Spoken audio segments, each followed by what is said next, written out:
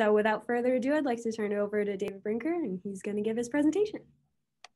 And thanks everybody for showing up tonight. What I'm going to do is introduce you to Project Owlnet, how it grew to be where it is today, and how it relates to coast of Maine and particularly Petit Manan Point.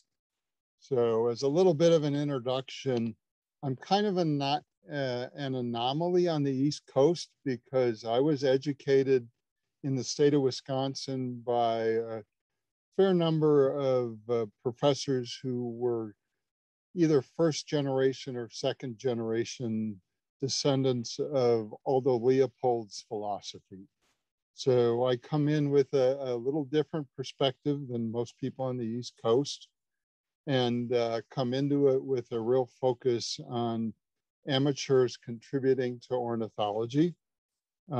Couple good books that if you want to learn more about how to sit there and contribute to science, one which is older than I am actually is Joe Hickey's Guide to Birdwatching, which puts a real good perspective on how you can do things beyond just listing. And then to really understand the sort of philosophy of folks that came out of the Wisconsin School of raptor banding and research, you should really read Birding with a Purpose by Frances Hammerstrom. It's a great read by one of Aldo Leopold's only female graduate student.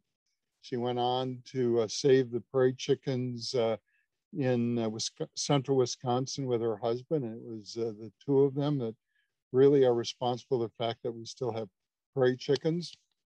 And one of the things that comes out of that book is the definition of the word gaboons.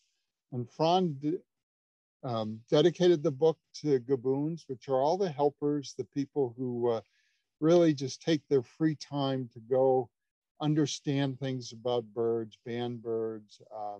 It's a really fun book to read because it's stories of doing field work, stories that don't often get recorded and retold to people.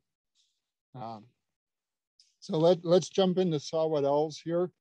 And I like to start an introduction with many people sit there and think saw-whet owls are rare, especially if you go back 20 or 30 years before Project Owlnet was started. And now from what we've learned, the better way to cast that is saw-whet owls are not rare. They are a rarely seen owl. They're probably as abundant in the continent here as something like a sharp-shinned hawk. So they're not particularly uncommon. They're just really difficult to find. And as a scientist, you know, we often try and tell ourselves we need to stay detached from our subjects so that we can be objective.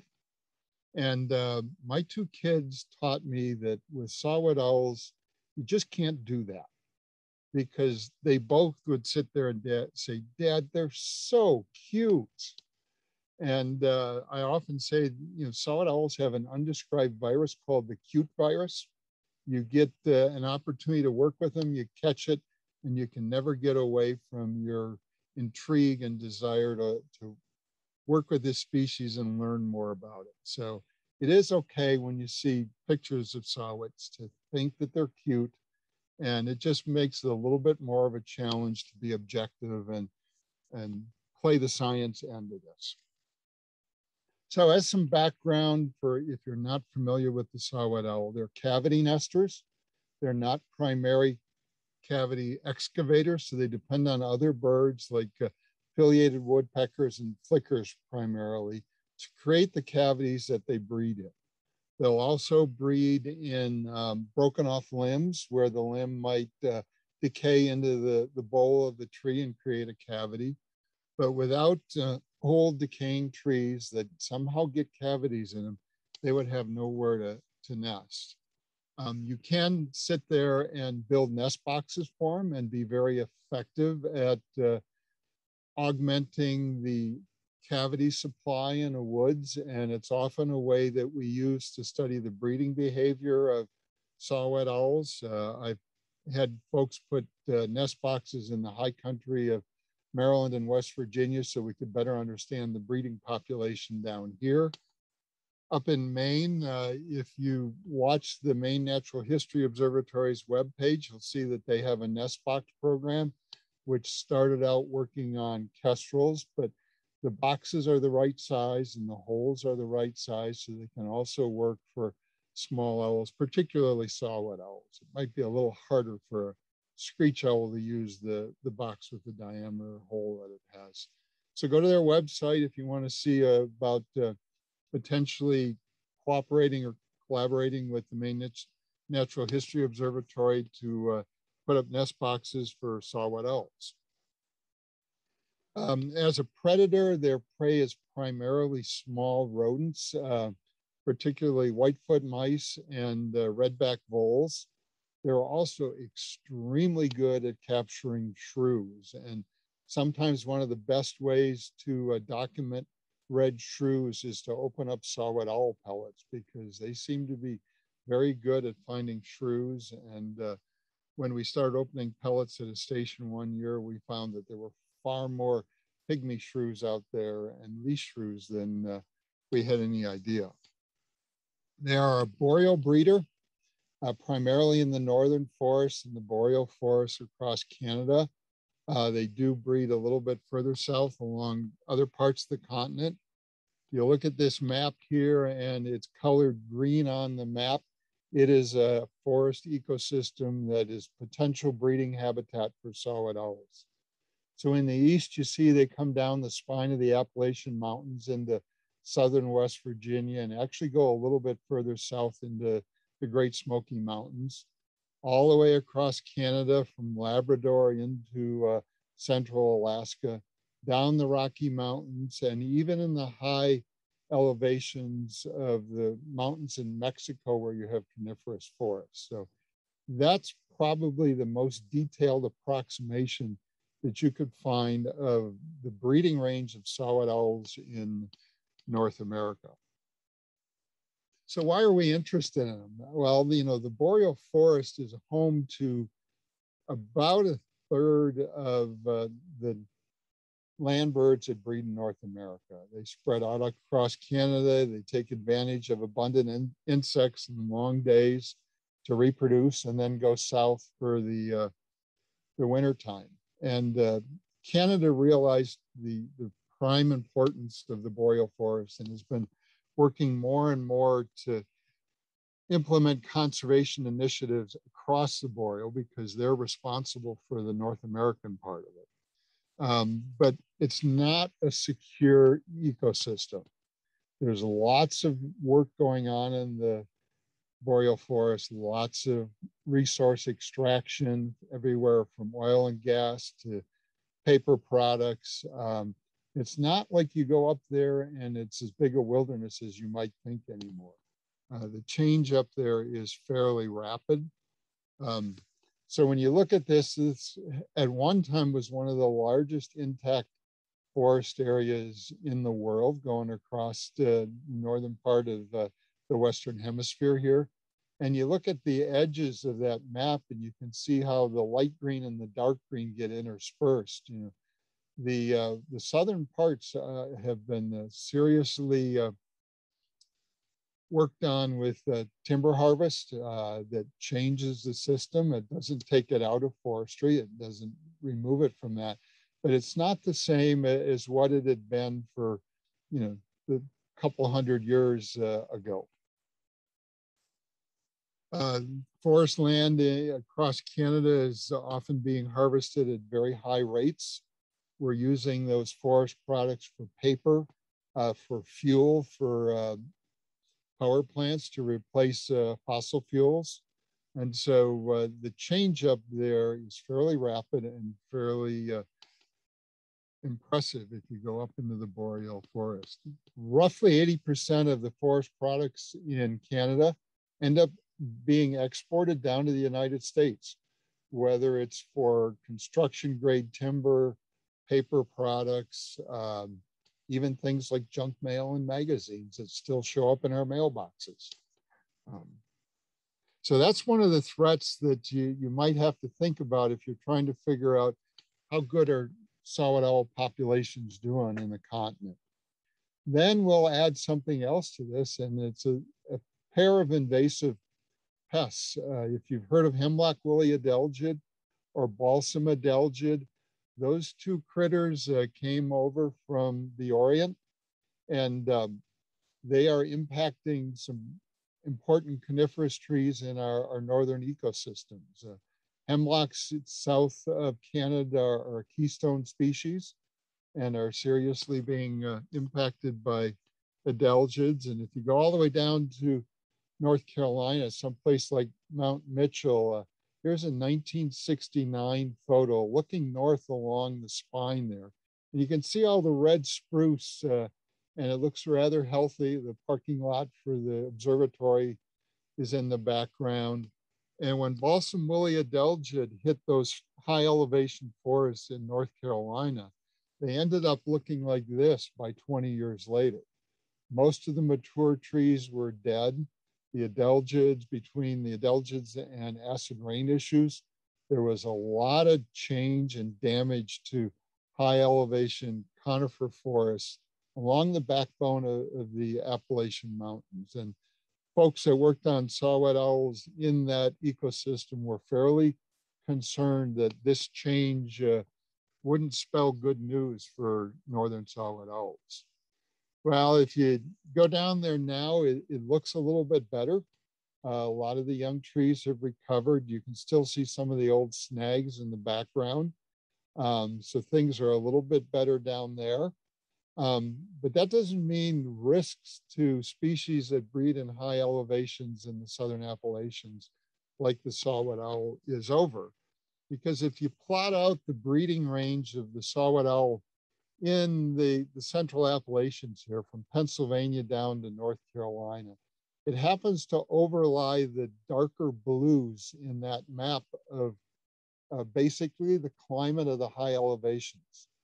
Saw-whet owls breed in cool forests. They cannot sustain themselves in places where you have 30 to 60 or more days above 90 degrees in a year. It just gets too hot for them. They lose the ability to thermoregulate. There was a very nice study done at the University of Michigan in the late 1960s about the thermoregulatory capabilities of small owls. And they found that saw-whet owls just cannot thermoregulate when the ambient temperature gets much above 100 degrees. And when you're on the coastal plain of North Carolina or Virginia nowadays, 100-degree days are regular during many of the summers with what we're seeing for climate change here. So there's real concern much further south in Maine here that as the climate changes, that the saw-whets that breed in those high elevation and Appalachian mountain forests are going to begin to retreat northward and the populations will wink out. If you take it a little further, this is a map from the US Forest Service of forest type. And the important thing to look at is across New York, all of New England, where you have maple beech birch forests in 2000, and then spruce fir forests in Maine. That's what we have now. That can be used as breeding habitat by saw-whet owls in the state of Maine and throughout New England and Pennsylvania down to that neck of the woods. What the Forest Service researchers here did, looked at the conditions that trees need to reseed themselves and grow, which is the trickiest time for a tree is when that seed is germinating and growing the first few years. And they took climate projections out to 2100, so 100, not 100, 80 years from now. What are we going to see for forest communities in the eastern United States? And their predictions are for a considerable amount of change. All the maple beech birch forests of New England and New York and Pennsylvania will have evolved into oak hickory forests like we have in the central and southern Appalachians. And that wonderful spruce fir forest that you're blessed with up in Maine, it's not going to be there anymore. It's going to change to something that's more like an oak pine forest. How will that impact saw-whets? We're going to have to wait and see, but I suspect it means you'll see much further range retraction to this little critter as we get further and further into the 21st century here. So what's all that have to do with Project Owlnet? And it has to do with the fact that we need a way to monitor the populations of saw-whet owls and figure out whether it's stable, increasing or decreasing, figure out where it's healthy and where it's not so healthy. And there is really, prior to what we started here, no good way to monitor saw-whet owl population trends. If you look at how breeding birds are monitored, the primary way that non-game breeding birds are monitored in North America is the North American Breeding Bird Survey. It's been going since the 1960s. It's the primary data set that we have to track bird population changes. If a year or two ago you heard about the fact that we've lost 3 billion birds, a lot of that was based on changes and data that was produced by the Breeding Bird Survey. So let's take a close look at how that might work for owls. And it has some pretty severe limitations. Primarily secretive species you don't detect very often, aren't well monitored by the Breeding Bird Survey. The Breeding Bird Survey is conducted at dawn. Well, saw-whet owls are an owl. They do their calling and their courting at night. So it doesn't work very well for nocturnal species. Something like a saw-whet owl's breeding is influenced by prey population density. So you have a lot of variation from year to year that's hard to detect, which makes the numbers game a little bit more difficult. And then finally, a significant portion of the breeding range of saw-whet owls is beyond the limits of the Breeding Bird Survey, basically because they breed north of where people tend to occur. So I'm going to pop up a map here, shows that same northern forest in the light green, boreal forest in the darker greens, across the northern half of the continent here. And I'm going to drop on a bunch of yellow dots that are the points where the Breeding Bird Survey occurs. And notice the real scarcity of points up in the true boreal forest, that dark green. There's not enough points up there to do any real serious population monitoring for something like a saw-whet owl. So we're left with no real good way to do it, because the Canadians have been working hard to understand the changes in bird populations in the boreal. They've come up with a migration monitoring network where they use standardized banding at bird observatories or bird banding stations to track the populations of songbirds.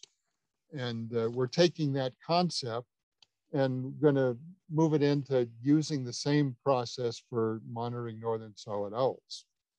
The Canadians have also led the way in creating some guidelines for monitoring nocturnal birds, primarily owls, across Canada. And they jumped into it and got a lot of citizen science type volunteers to go out and run playback surveys or call surveys for breeding owls across Ontario and Manitoba. And this gives you an idea of where the points are located.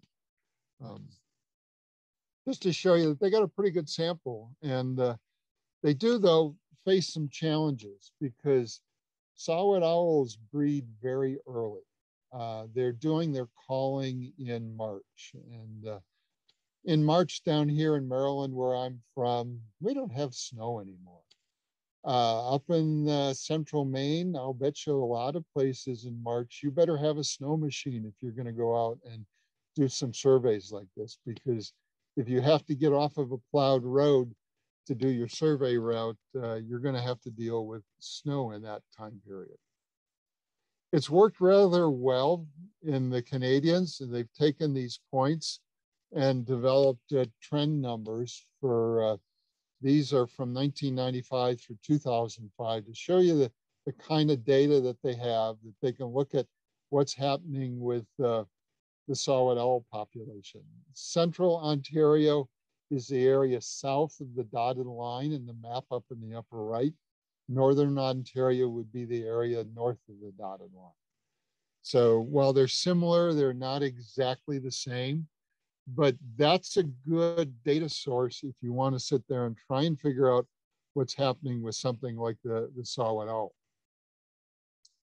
So we moved into just beyond the just banding birds to let's take all this work we spend out at night banding saw-whet owls and start putting it together as a way of doing a similar thing to the migration monitoring network that's focused on gathering data that can eventually be used to determine what the trends of northern saw-whet owls are in North America. And that was really the birth of the concept for Project Owlnet back in about 1994. So a little more background here. If you know owls, you'll think, well, most owls don't migrate. You know, the barred owls in the backyard and the great horned owls that I hear, they're here all year round. And that's true. Most owls are permanent residents, particularly the forest owls that we're familiar with in places like coastal Maine and interior Maine. But it was all the way back in 1911 when ornithologists started to realize that not all owls were permanent residents. A couple of biologists, one from the Royal Museum up in Toronto and another who was just a bird fanatic who would go out and do bird watching. And he was walking on the shore of, I think it was Lake Ontario after a winter or a fall storm. And he was recording all the dead birds that got forced into the lake by this really severe storm that had come through. And, you know, there were gulls and there were songbirds, but really what struck Swales as unusual was the number of saw-whet owls that he found washed up on the beach. And the conclusion that they put together was that these birds had to have been migrated because as a permanent resident, they wouldn't have been out over the middle of the lake getting caught in the storm and forced down into the water. So all the way back in 1911, the ornithological community had the idea that saw-whets moved about during the fall and could probably be true migration. Then you go into the Midwest and raptor banders along the west shore of Lake Michigan, Helmut Mueller and Dan Berger used to run a banding station at Cedar Grove. And they got the idea one night that they could get a little bit more sleep if they left their nets open at the banding station and just went around right after dusk and released any songbirds that might have gotten caught in their raptor nets. And raptor nets really aren't very good at catching songbirds. So there was not much risk, and they periodically would have to let a thrush or something go. But then they could go to get a little bit more sleep in the morning and get up and just start observing and trapping hawks without having to run around opening all their nets. Well, what they found is surprise packages in their nets some mornings in the fall when they'd get up and there'd be saw-whet owls hanging in the nets.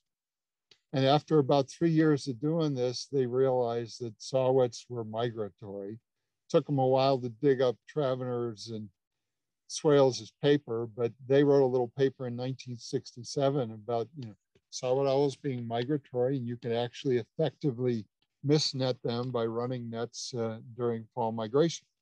So that was the beginning of saw-whet owl banding, roughly in the mid to late 1960s. We all have mentors. We all learn from someone. This is Tom Erdman, and he's the fellow that I learned to band birds with up in Green Bay. And he ran a bird banding station called the Little Swamico Ornithological Station on the west shore of Green Bay. And you can see a little spot, I don't know if my pointer shows or not, but it's at the backside of the field. And that little spot is our banding shack where we would do our raptor observation and banding from. And we're about a quarter to a half mile from the shore of Green Bay, depending on how high the water is that year. High lake levels, we're a quarter mile away. When the lake level's low, we're a little further back. And during the mid 1980s, the Lake Michigan levels were really high. And Tom tells me that in 1985, it was going to be his worst year ever. He was banding in hip boots because the trapping field was generally flooded. And he was just sort of miserable because you're out there and you do this day after day. It's constant effort, mist netting and raptor trapping. And in his mind, he sat there and decided to try something. He took a loop tape like you would use on an old answering machine to record messages, put it in a tape player, and put it out at the station. And he says, I knew within an hour or two that we had found the trick to how do you band more saw-whet owls. You play the breeding call of a saw-whet owl during fall. So that's where that idea was arose in the mid 80s. And at that point in time, there were only a handful of bird banding stations that were working on saw-whet owls. Hawk Ridge on the western shore end of Lake Superior, Whitefish Point was a spring site, Little Swamico on the west shore of Green Bay, Cedar Grove just north of Milwaukee, Prince Edward Point in eastern Lake Ontario and Long Point in Lake Erie. And then Katie Duffy at Cape May had been doing it for a few years at that point as well. That was it. Those were people who were running nets in the middle of the night with no lure to try and catch and band saw-whet owls. And they were effective enough that they kept doing it. But then the lure came about.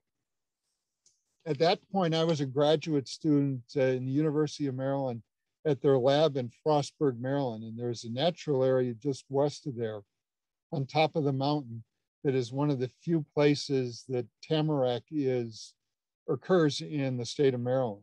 And we have winterberry, and I got into that swamp. There's a road that crosses it, and it's like, this feels like home. This feels like northern Wisconsin, where I was educated and would play and things like that.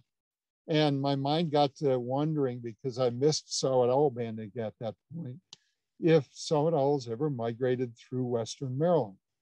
So with a bunch of fellow graduate students who, rather than going out drinking at night, decided it'd be more fun to increase our skills as wildlife biologists, we got together and we started banding saw-whet owls in Finzel Swamp in Western Maryland. And the local birders thought we were truly crazy. They didn't think saw-whet's owl, you're just wasting your time, but they said, well, give them a chance and see what happens.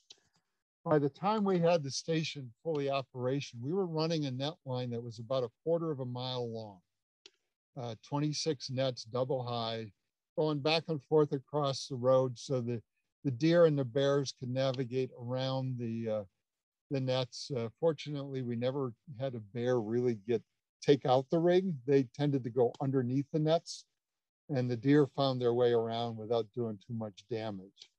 But that was the start of banding saw-whet owls down here in the mid-Atlantic. And we started using the lure because Tom told me, he says, hey, I got this great new thing.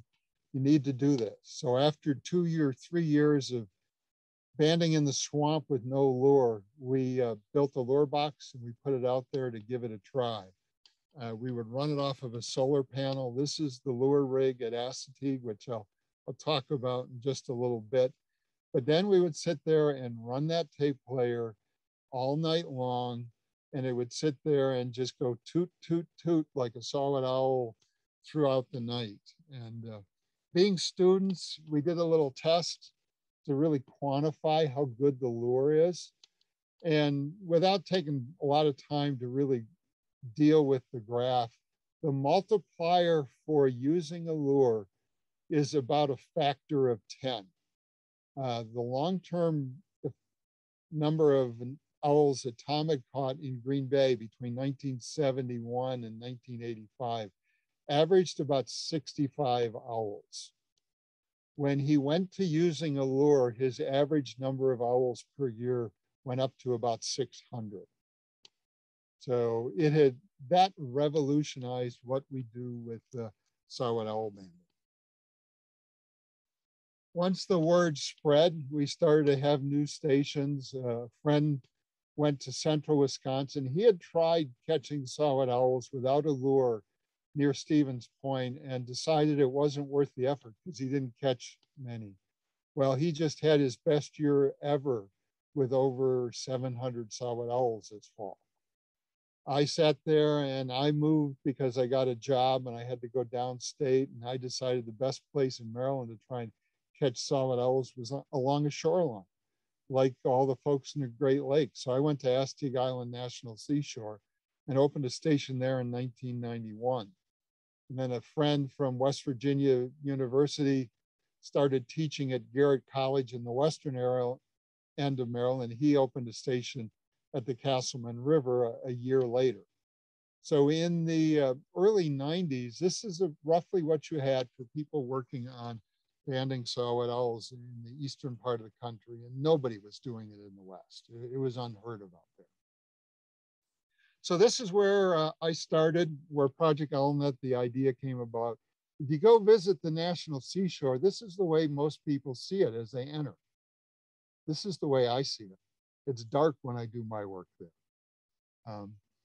And if you're from Maine and you hear saw-whet owls in the woods and you've been listening to me and you're thinking boreal forest and northern forest, this is a panorama of Assateague Island near where I band saw-whet owls. And it does not look like boreal or northern forest in any stretch of the imagination. It is a very different environment. Another one of those places where bird watchers would probably say, you're crazy. There's no owls down there.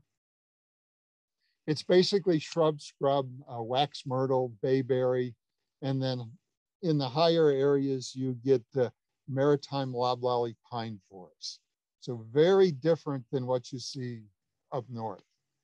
Now where I work is 2 miles below the end of the road, so I can play my lure loud. I don't have to worry about any of the neighbors complaining that you're playing a toot, toot, toot all night long, and it keeps them from sleeping because they like to keep their windows open. At 2 miles below the end of the road, there's nobody out there but us. In the little house that is now, at this point, the only habitable building on Assateague Island National Seashore.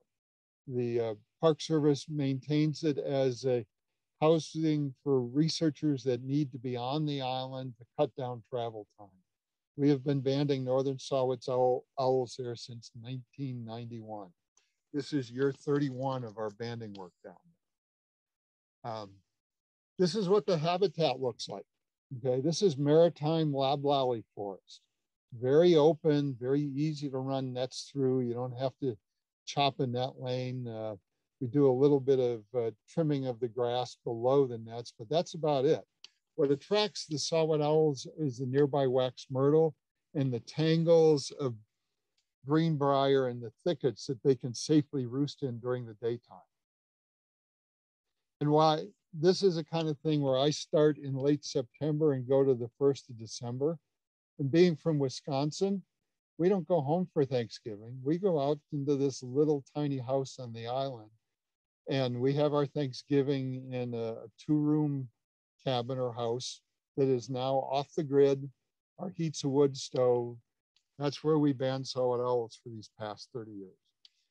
While this sounds idyllic, it is a barrier island. And there are these things called coastal storms. The banding site is about a half mile back from the beach. That's the road going into that house you saw a few slides ago after one of our coastal storms. And in case you think, oh, he's just showing the worst puddle after that storm, this is the other end of the road looking back out towards the beach. So we do have our little bit of weather headaches that we have to put up with once in a while. So we started banding in 1991 there, and we're catching 30 to 70 saw-whet owls a year until the fall of 1995, where I was training the field assistant that year. And we had never caught more than 10 owls in a night. And we went out early to see if we had an owl or two that I could teach them how to weigh and measure the birds. And we got out there and it was like, uh-oh. We thought it was going to be a good year, but we had 13 owls hanging in the first net check. So we started rapidly pulling owls and banding and keeping up with it. By the end of that night, we had banded 33 saw-whet owls. So something was going on that year. Well, there were a few other saw-whet owl banding stations that had started. I mentioned Castleman River. A couple of really energetic young men ran a station, just two guys at Turkey Point at the north end of the Chesapeake Bay that year. They managed to band 324. Katie Duffy at Cape May managed to band 637. And down at Cape Charles, which is the tip of the Delmarva Peninsula at the mouth of the Chesapeake Bay, they banded 1,007. At that point in time, in 1995, nobody ever would have thought that owl banders could have caught and banded nearly 2,600 owls in the mid-Atlantic. It was an eye-opener for what was going on with this population.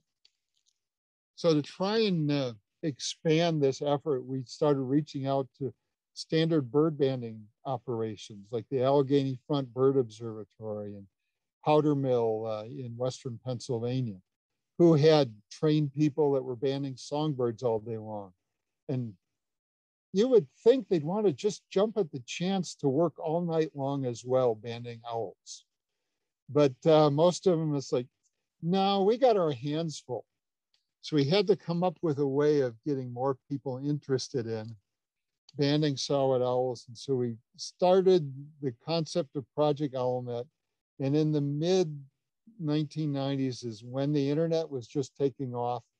The World Wide Web was growing, list servers were being created. So we started putting the concept out on the World Wide Web, trying to get other people to band owls, primarily migrant saw-whets, because not many of the other owl species do anything close to migration. Project Owlnet is founded on monitoring bird populations by counting and capturing migrants. That was summarized by Hustle and Ralph back in the 1996. And then Ricky Dunn came up with recommendations based on really what we were doing. She just took the effort to write them up and sort of formalize them for nocturnally migrating owls. And so that's out there as well. Those are basically the standards that we refer people to other than our website. That's where we came from. The essentials of a good banding station is a long-term commitment, what we call constant annual effort, where you're open most of the days when 95% of the migrants pass. That means, 5 to 7 days a week for 5 to 6 weeks during an autumn. You want to have a standardized netting protocol. You don't want to move your nets around. You don't want to change things. You want to eliminate the variability that comes from that kind of behavior. You want something that's controlled. And we promote the use of an audio lure because you get rid of the randomness of trying to put your nets in the right habitat. The lure is very attractive to the birds, produces better numbers and numbers that are easier to do your statistics with. So if you go to our website, projectowlnet.org, you can find all the basics of what we do about and how the effort works. So here's a little bit of history of banding northern saw-whet owls in North America here from 1960 through last fall. And you can see that, it's gotten better and better all the time here. Muhlenberger started netting in 1961 or 62 at Cedar Grove, Wisconsin. Little Swamico and Hawk Ridge were established in 1971 and 1972. Tom figured out the audio lure in 1985. And from there on, the roller coaster ride is going up. We really put together the concept of Project Owlnet based on results from folks in the Midwest where they found that they were catching each other's birds because they were all using audio words. And it's like, well, that's the best way to get other people to catch owls. Got it on the website, and the growth has gotten to the point where in 2012, over 25,000 saw-whet owls were banded in that fall by a network of over 100 saw-whet owl banding stations across the continent.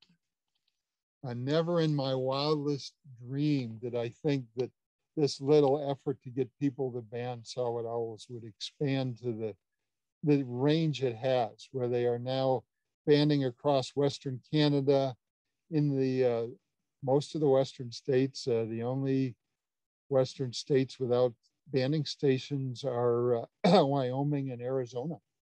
So there's a lot of people working on this, and there's more and more stations working at this every year.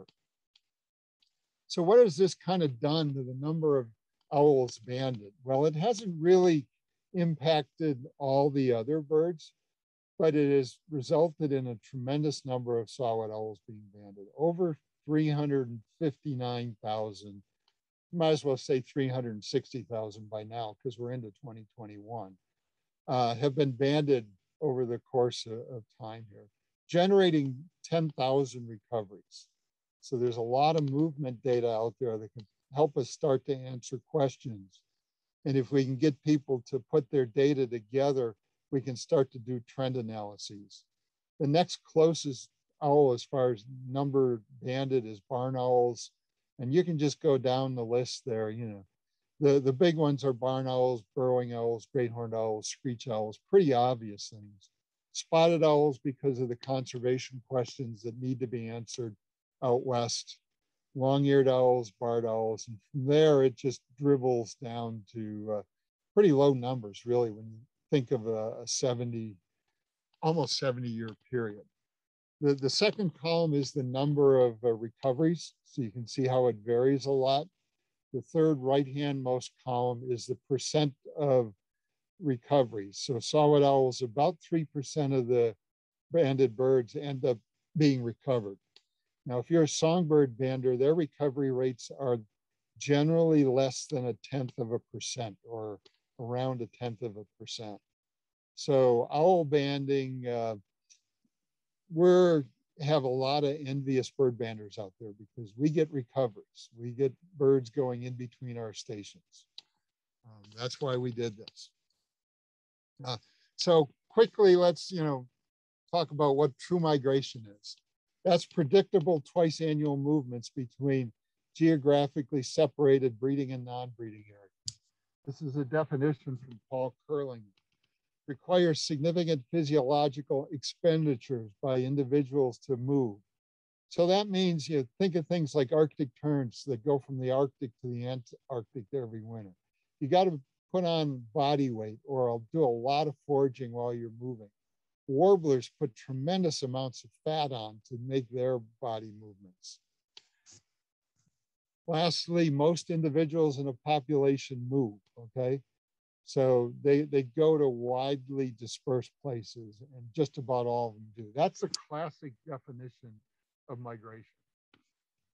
So what do we do at one of these banding stations? Well, we start our day when everybody else is done with dinner and ready to go to bed for the evening. That's when our work starts as the sun goes down. And we open our nets, turn on our lure, and on a good night, catch saw-whet owls in our mist nets. And then you got to take them out carefully, and you carry them back to your banding station, either in a mesh bag or an opaque bag. They both work equally well. And you sit there someplace, hopefully inside where you're warm. I hand a lot of credit to people who band in cold buildings with no heat, or on the tailgate of their pickup truck, like the guys did when they banded 300 owls at Turkey Point that year. But you weigh them, measure them, put a band on them. Saw-whet owl bands are size 4 generally. Males get a size 3A. But if you notice those two 4s, the top, that they're a different size, different height, turns out saw-whet owls have a very short leg. And the size 4 band that the bird banding lab gave us was sized bigger than normal because waterfowl banders were worried that green-winged teal hunters or teal hunters wouldn't find the bands on the legs of the teal that they harvested. So they made the band taller. The normal proportions are the middle-sized band, but when the banding lab realized that we are banding thousands of saw-whet owls a year, they said, well, we can, make a better sized band. So there is now what's called a 4 short that is specifically designed for people banding saw-whet owls. One of the impacts of the work that we've been doing. Of course, when you weigh them, you got to constrain them somehow. So we just slide them in a little tube here and put them on our scale. And it works really well. It keeps them from moving around and they can't back out of the tube. And then you quickly weigh them, then you take them back out of your tube, measure their wings. You look and see how fat they are, trying to figure out if they're a fat fueled migrant like songbirds, which they are not. We got eye color because there's eye color variation. And we have to age them and eventually sex them. And when we started out, there was no good way to sex them. Because of the work we've done now, we can sex them. But if you see a young saw-whet owl in July or early August, this is what the birds that were born during the year look like. They're what we refer to as the tan and chocolate ones. By the time they migrate south, they have lost all of that and look just like an adult.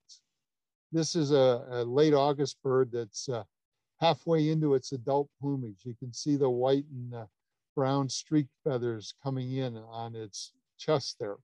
So by the time it migrates, all that real light tan is gone and they look just like an adult, with one exception. So if you open their wing, all their flight feathers grow in at the same time when they're a young bird. And they will have flight feathers that look like this, the same color, the same amount of wear. If you get a bird that's a year and a half old in September or October, you start to see that, oh, there are dark feathers on the wing and there are light feathers. They do not replace all of their wing feathers in an annual molt. They only replace about half of it. And we have learned what patterns make sense to determine the age. So we can tell a 6-month-old saw-whet from an 18-month-old saw-whet from one that is 30 months old or older. So we establish age of the birds as we put a band on. And then we have what I refer to as a psychedelic owl effect. They have a chemical in their feathers called porphyrins that fluoresces if you expose it to ultraviolet light. And we use that to help teach people how to determine new and old feathers when they're aging them. The old feathers, the porphyrins have degraded and they don't fluoresce. The new feathers that were grown in the summer before, so they're only like 2 months old at most, fluoresce bright pink under that UV light.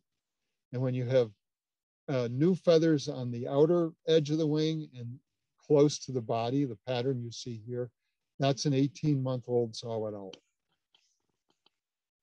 So once we have all that done, all the data collected, it's like, okay, time to let them go. And you would think, these are wild animals and that, you're going to take them and let them go and they immediately fly away. Well, some of them do, but a lot of them, you can sit them on your wrist and they'll look around, they'll let their eyes adjust to the darkness now that you brought them out of your banding station and sit there and look back at you, sometimes for minutes before they flutter off into the air, migrating further south again. So let's bring this to Maine. Now you have an idea how I got started, where we came, and came up here to Maine a few years back to start banding saw-whet owls at Petit Manan Point. And there had already been some saw-whet owl banding done in Maine. There's really 4 other locations that have had significant efforts. Up at the Sunk Hayes National Wildlife Refuge near Bangor and Orono. There was a fellow that banded saw-whet owls there for quite a while, but he's now in northern Minnesota. The head of the wildlife agency in Maine, she bands saw-whet owls down at Freeport. There was a woman who banded saw-whet owls at the Wells National Estuarine Research Reserve for quite a few years. And the Biodiversity Research Institute has done a lot of work banding saw-whet owls on islands on the coast of southern Maine there. So those were the big ones. They were, all of those predate me coming up to Petit Manan. So I came up there in 2014 to test out a new piece of technology, and I needed a place where we could catch some saw-whet owls. And Adrian Leppold was working at Petit Manan Point, and someone suggested, talk to Adrian and go down there. And what we were doing is there's a new type of transmitter that we can use to get movements of these birds. You really can't put on the high-powered transmitters where you can get long-distance tracks like you can with snowy owls and peregrine falcons and golden eagles and things like that. But this was called the nanotag, and there was a bunch of receiving stations along the coast of Maine because of work that was being done in the Gulf of Maine. And we wanted to see if these stations would work for tracking northern saw-whet owls as they migrate. So that was why I came up in 2014, and we banded a handful of owls to test technology. That technology is now related to something called MODIS that was developed by Birds Canada. It's a collaborative effort that's spreading across the continent. And if you want to go learn more about it, go to their webpage, look up MODIS Wildlife Telemetry. And one of the items on their webpage is a very well done video that explains what MODIS is. I'm not going to spend time to play the video here. I'll leave it to those of you that are interested in it, but it is something that is being used to monitor small birds, bats, and even organisms as small as monarch butterflies and green darners, a dragonfly. So it's pretty incredible technology. And I'll say a little bit more about it in a few minutes. This is the copse of woods that we misnet our saw-whet owls in. And that red maple right in the middle, it sort of bulges out reminiscent of a great big mushroom. That's the center of our net line, and that's where our audio lure is every fall while we're working. We run a line of mist nets along a trail that the line is 6 nets long, 1 net high, and it kind of zigzags along the trail with the lure right in the middle. And one of the things you find that most of your owls are caught in the 2 nets either side of the lure, and as you get further away, your capture rates go down. But those peripheral nets are very important because they tend to catch more males, and they tend to catch already banded birds that have learned to be savvy about lures playing the breeding call of an owl in the fall. We have begun partnering with the Maine Natural History Observatory. They help us with managing donations to the effort. This is an effort that is funded through money that I set aside every year, plus funds that come from the Baird Foundation. Down East Audubon is contributing. Kiefer Irwin is a big supporter who helps us with volunteers, and she volunteers out there several nights a week. So we've developed a really strong working relationship with the Maine Natural History Observatory, trying to move this into a sustainable development there, where the migration monitoring of saw-whets in Down East Maine will continue for many years, hopefully. Once all of our work with the birds is done, we let them go, and we want to see where they go. You know, there's a lot of things you can learn from banding, but it's a pretty simple operation that takes a lot of effort and costs you a lot of sleep. So at Petit Manan, we target northern saw-whet owls because they're the most migratory owl that we have in eastern North America. We also catch a few of these. We've been at this now 7 years, and we've caught 9 long-eared owls. And while we may characterize saw-whet owl migration as not well known yet, poorly known, what happens with migratory long-eared owls is much less known. It's really poorly known. So any bird, any long-eared that we manage to band is a hope that it'll get recaptured somewhere else and give us an idea what the migration patterns are. We also catch the occasional barred owl. Barred owls are not migratory generally, but when you have good years for reproduction, you have a lot of young barred owls that have to disperse. And dispersing birds are sometimes at the mercy of wind patterns. And when we get a year where there's been a lot of barred owls produced, we end up with a handful of dispersers that find their way out to the point. And then there was the 26th of October in 2019, when all of a sudden one of these showed up in our net. And if you're a good birder and you're looking at that, you're going to realize that that's not a saw-whet owl. That is a boreal owl. And on that night, we managed to capture 2 boreal owls on the same night within about a half an hour of each other. Those are only the 2nd and 3rd boreal owls ever banded in the state of Maine. Now, in some winters when boreal owls come out of Canada, bird watchers often see boreal owls, or they get encountered as roadkills and turned into wildlife agencies or rehabbers, but very few have been banded. So we do lure for boreal owls, and we've been luring consistently for them for about 4 years or 5 years now. And it's obviously very rare because we've only ever caught 2. But we're going to continue because sooner or later there'll be a nice movement of boreals similar to what saw-whets do, and we'll catch a few more than 2. So in the 7 years that we've been doing this, this is what our accumulation curves look like for when we start banding in mid-September and we go till about the 1st of November. Our best year was 2020 when we did 452. Our poorest year was a low year in 2017, and it was about 155, I think, if I remember the number. And you can see 2021 right here in the middle. We did pretty well this year. We were hoping to do better because we started out really strong, but we ended up with 224 this year. But I want to show you sort of some of the differences that you see from year to year here. This is 2020, you know, a very good year where the first 10 days, we had east winds, fog, south winds, rain, weather conditions that were absolutely not conducive to movement by owls or opening your nets, because you don't want to put the owls at risk by netting them in inclement weather. And then we got a night where we caught 89 owls in one night. Then the weather didn't really cooperate very well. We got a few other owls, and then another cold front came through, and we caught 125 owls in one night.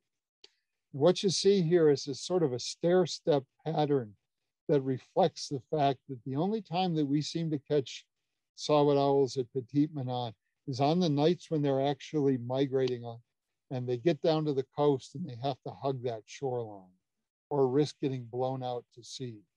On the nights when weather conditions are not conducive or, you know, just not really good, we don't catch any birds.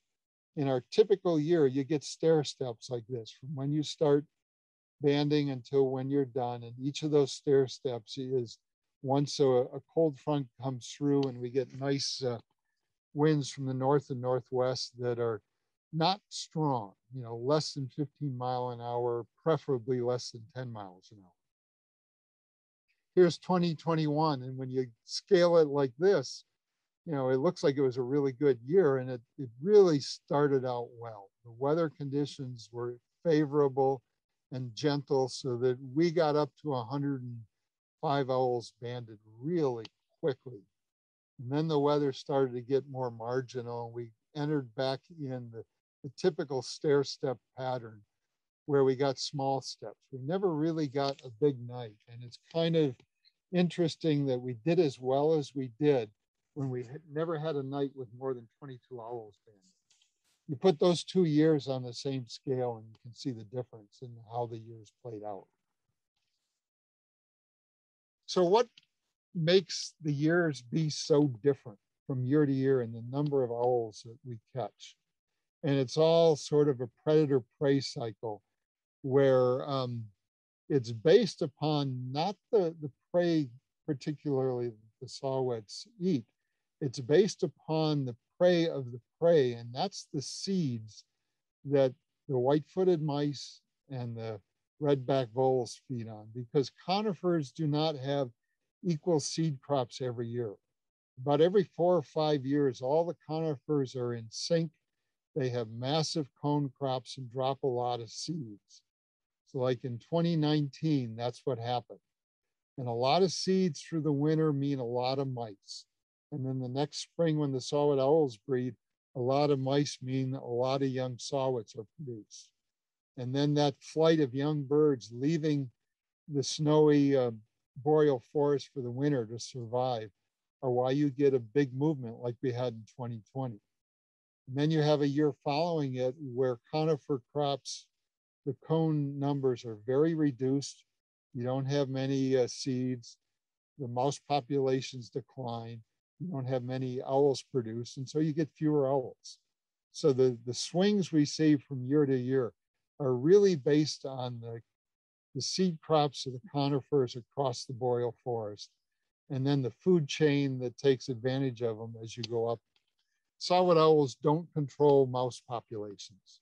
The number of mice that are out there allow the saw-whets to reproduce well in good years. So what have we learned by doing all this? Let's take a quicker look here, closer look. Always someone asks, how long do they live? So this is a summary of the longevity of the owl species that we have good data for. So things like your great horned owls, they're the ones that can, when you get one that's really lucky, live out to 28 years old. This is all from banding data. These are birds in the wild. These are not captive birds, zoo birds, or anything like this. And basically, the larger owls live longer and the smaller owls don't live as long. Things like short-eared owl or hawk owl, which are pretty reasonable size owl, they're at the bottom of the list because the sample sizes for banding for them are not very good. So you haven't had the opportunity to catch, an old one. The number for saw-whet owl is pretty good, 9 years and 5 months. That's a long-lived saw-whet owl. Most of the saw-whets are lucky if they make it to 4 or 5. So it's a population that turns over pretty quickly. It's rare for you to get a bird that's more than 6 or 7 years old. So there's the answer to how long do owls live for the curious out there. But let's look at, what banding was first used for many years ago. And it's questions like, where do they come from and where do they go? That is why we started banding raptors, 40, 50 years ago. To answer questions about longevity and where populations originated and where they winter. So I'm going to first show you these 2 really well-established mid-Atlantic stations to create a pattern, and then we'll get to what we found from the main stations. So that red star is Assateague Island, where I've been banding for 31 years now. And what I'm going to show you next is where the Castleman River station is. We're going to look at these 2 and show you recoveries. This is a few years old now, but it's useful as an illustration. So we've banded over 10,000 saw-whet owls in the state of Maryland since the mid-1980s. And out of those 10,000 owls, when I did this, I only had 9 recoveries that you would call traditional recoveries. Those are, it got hit by a car and was found along the road. Oh, the cat left this on the doorstep. One of them was a bird band that someone was walking a trail and caught a shiny object out of the side of his eye on the forest floor, and it was a great horned owl pellet. And the shiny object was a saw-whet owl band in the great horned owl pellet. So if you're trying to figure out where they go, and this is how you're trying to figure it out, it's really difficult and it's going to take you a long time. But because saw-whet owls are really sort of addicted to this lure, and the lure works very effectively. We have over 500 live encounters of saw-whet owls throughout the eastern United States, from birds that are retrapped at other banding stations. Now, some of these dots have multiple birds at them, but it gives you an idea of the dispersion that we get that way. So let's look at an individual site. Let's look at Assateague, and these are going to be owls that were banded at Assateague and recovered at other banding stations. And basically it goes from southern Maine over to Long Point along the north shore of Lake Erie, with a few of our birds getting recovered down at the tip of the Delmarva, mouth of the Chesapeake Bay there, tip to peak. Now, what about birds that were banded at other banding stations and show up at Assateague? Those are these yellow dots that just appeared, and the dispersion is pretty similar. You know, we go up to Sunkays Meadows near Bangor and over north of Lake Ontario, and a few inland birds in Virginia that actually made it out to the coast in subsequent years. Let's take a look at the Castleman Station the same way. Where did birds banded at Castleman River end up? It's a much wider dispersion, going as far west as Hawk Ridge, as far north as Tadoussac on the north shore of the St. Lawrence, up to Hilliardton Marsh in eastern Ontario near the Quebec border, and into Pennsylvania. If you look at birds that were banded elsewhere and then came down to Castleman, it's roughly the same dispersion. Much wider, not near as limited as what we found down in the coastal plain at Assateague. So let's quickly go through what we've accumulated in 7 years from Petit Manan. The red dot is the banding station there. And the first is what I refer to as direct recoveries. Those are birds that we band at our station that get encountered by other banders before they go back north for the following breeding season. That's all these little green points that showed up. One of the birds went northwest into central Maine, which is unusual. All the rest of them went south along the coast to as far as central New Jersey. Then there's what we call indirect recoveries, which are birds that were banded but recovered after they had an opportunity to go back north somewhere and breed, and then they come back south and get retrapped by another one of these banders. Those are all the yellow points that just dropped in, and you can see we've gotten 2 of them now down into Maryland and Delaware and New Jersey, one at Cape May and one up at Foreman's Branch Bird Observatory. So basically the birds that we're banding at Petit Manan appear to be staying to the coastal plain and going no further west than the Appalachian Mountains. Now here's where it gets rather interesting. I'm going to show or add the birds that were banded elsewhere that we've recovered at Petit Manan. And our spread then gets quite a bit wider, with us having retrapped a bird from as far west as Duluth, a couple birds from up at Tadoussac, and one from the Straits of Mackinac.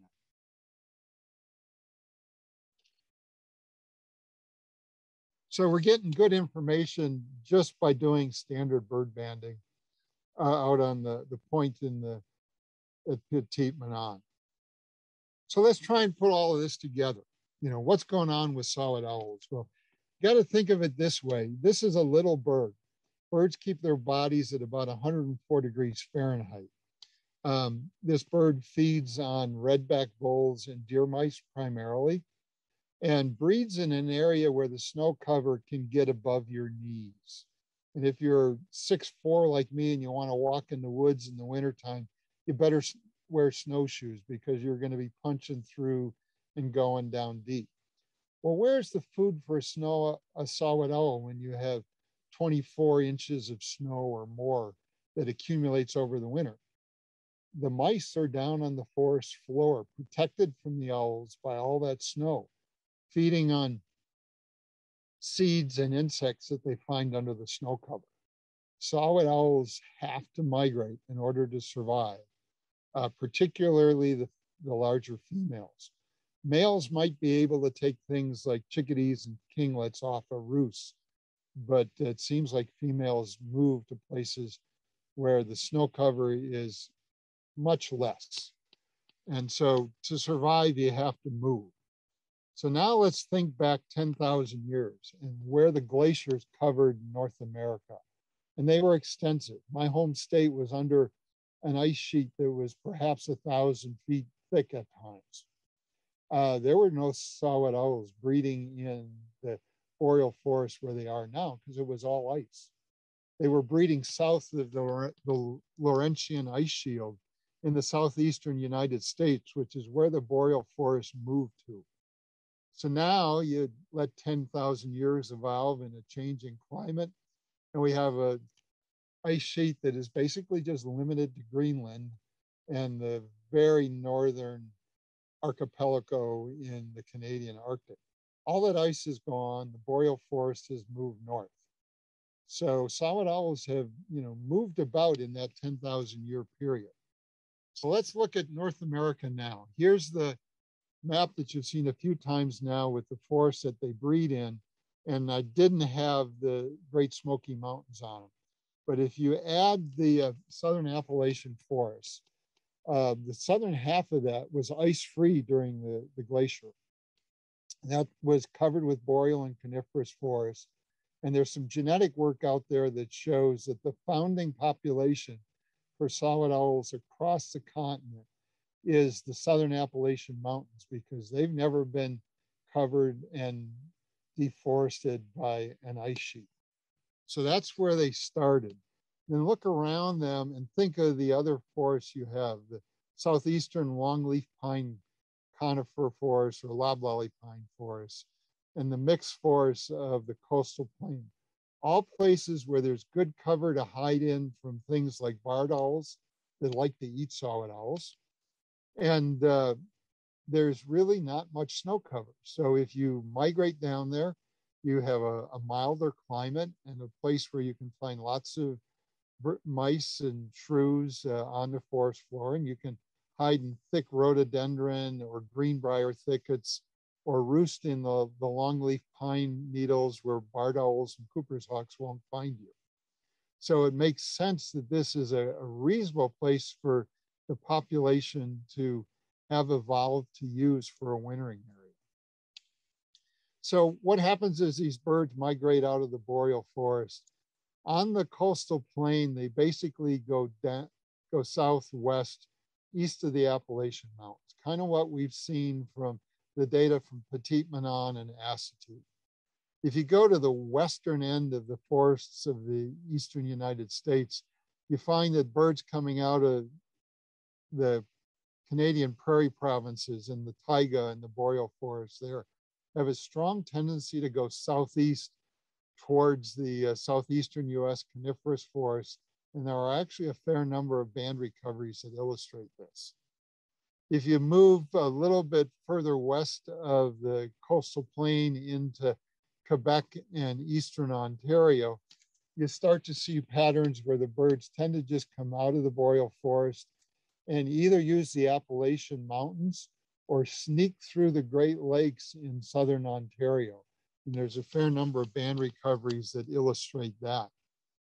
The hardest pathways to map out and illustrate are what happens to all the birds coming out of most of Ontario, north of what they would call Northern Ontario in their survey work, and how the birds navigate around the Great Lakes, because even though they do cross water, they don't like to, and they tend to pile up on shorelines and find shorelines. So it's a very complicated pattern, but it leads to the birds coming to the southeastern United States, where the females bulk up and put on a lot of weight. So when they go back north, they can lay larger clutches of eggs and produce young. So one of the things that we have encountered, and we all probably remember West Nile virus 20 years ago when it entered the continent and rapidly swept across from initially in New York into the western parts of the US. In 2001, it was entering Canada and southern and Ontario, and by 2002, it had spread across most of the southern provinces in Ontario. It's now all the way to the West Coast. And it turns out West Nile virus is pretty hard on boreal breeding birds, things like saw-whet owls, boreal owls, hawk owls, and has really impacted some of their populations. And the best paper that describes that was done by a bunch of veterinarians with captive owls from Catherine McKeever's rehab facility in Ontario. But they put together a very good story about how West Nile virus was probably behaving in wild owl populations in northern forest systems. So when we look at the Ontario monitoring data and then Assateague Island's record of saw-whet owls, we want to match that up and see what happens. It turns out Assateague has been really good at monitoring these 4-year pulses when large numbers of saw-whet owls come south. In 1995, we banded 333 saw-whet owls. And then 4 years later, in 1999, we did almost 280. And then we expected another pulse like this in 2003, but you got to remember where West Nile virus went across the continent. And I blame West Nile virus on the fact that we did not have a strong eruption of young birds into the lower states in 2003. I think it was a West Nile factor. It's hard to prove. There's no real good data set out there.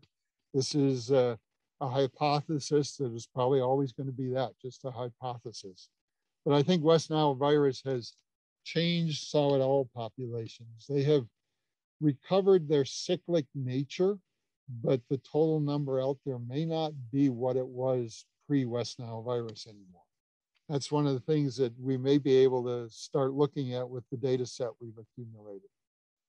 So finally, to quickly finish up here, I mentioned the MODIS system and where we're going with the work we're doing. The Petit Manan point station is going to be very important because in a year or two, we're going to have a large project to put nanotags on saw-whet owls from roughly the Midwest into Maine to try and develop better pathways and description of their pathways using the MODIS telemetry system now that it is getting built out and there's enough receivers spread across the country. Nanotags are pretty impressive technology. The growth in the network has been impressive. We have been working feverishly to get receiving stations throughout the northeastern United States. We now have a good network, New York, Pennsylvania, New Jersey, Maryland, and are about in a year or so to finish up a similar network in New England. This is what the network of receiving stations looks like right now. We're going to add about 15 or 20 more stations in New England over the next summer. And at that point, we'll pretty much be ready to put nanotags on a number of saw-whets and run them through this network to see if we can better understand things that are related to complete annual cycle. You know, where do they breed? Are they wandering breeders that are not fixed to a breeding site? Basically, are they nomadic as far as breeders? Do they winter in the same areas every year, or do they choose different areas? We don't have a good handle on that. And the MODIS network that Birds Canada has put together really could help us do that. So our next step in beyond continuing routine monitoring will be to set up a study design so that probably in the summer and fall of 2023, we can start nanotagging saw-whets to see what they do. So hopefully you found this interesting, and it does relate to the coastal islands because when the birds get to the coast, you know, they have to make decisions. And I want to thank all the people throughout the continent that have helped make Project Owlnet a success. from local volunteers in Maine that help us out, to people who help with nest box studies in the Appalachians, to all the banders who give up sleep working from either dusk to midnight, or even those other stations who go the extra effort to basically work from midnight to dawn. What we've learned about saw-whet owls and the ability to start thinking about their conservation is really the product of all of these people's effort. And with that, I think it's probably time for whoever's managing the chat to see if there's questions.